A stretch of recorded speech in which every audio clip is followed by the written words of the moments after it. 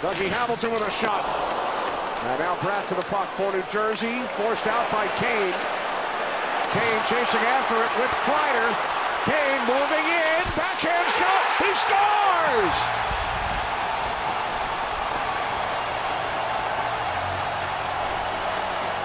You can see it from the opening faceoff, Kenny. Patrick Kane came to play. It's been showtime here tonight.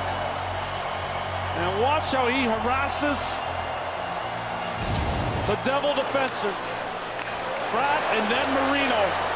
And he knows what's happening here. He knows Kreider's going for the hat trick.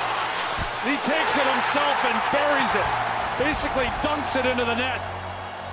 And it's all about both ends of the ice here for Patrick Kane, who struggled in game number 1 and has put on a clinic here in game number 2.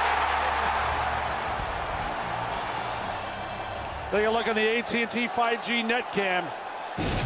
No chance for Vanacek.